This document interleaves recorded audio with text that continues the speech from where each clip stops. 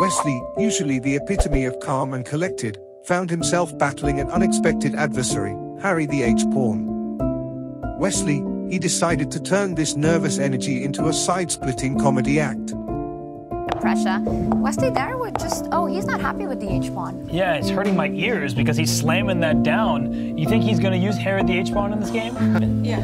Oh. It was uneven, Wesley so says. Will we see that? H7 pawn. Yeah. Yeah, It gave us trouble in like a few rounds before. it was Showed up. uneven, Yeah, uneven. Okay. yeah. It's good now? Yeah, like it was making a rattle. Okay, sounds good. All of a sudden it was showing up as a queen. Oh, okay. But we caught it like between the games, so. Yeah, I put it there on G7. Thanks. Wesley knocking the pieces. He knows there's a microphone nearby. He's He was a fan favorite until he did all this. It's hurting everybody's ears, Wesley. Come on, give us a break. Replace it with the queen. Can I replace my rook with the queen? No. That's not allowed, Wesley.